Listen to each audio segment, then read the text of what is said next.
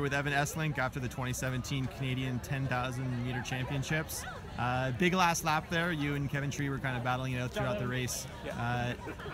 What was kind of going through your mind with 400 meters to go? With 400 meters to go, honestly, like I felt really good. I felt like I had the anaerobic gear in there, and so I was pretty confident that I was going to get the win. I could tell like that he was trying to make little surges that were easier for me to cover, that were great attempts on his part. You know, he led a lot of that race, and after Gilly and whatnot, and yeah, I felt pretty good the last 400 though.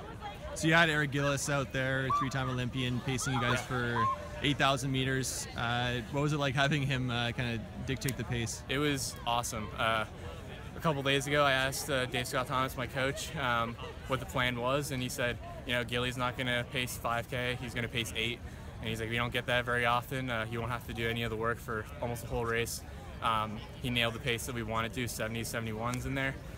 Felt really smooth. You know, he's obviously 10th at the Olympics. He's a metronome, and he knows what to do, and he delivered. And then this is you train with Speed River out of Guelph. This is your home track. In terms of training, what was it like to do in front of the fans here? It was awesome.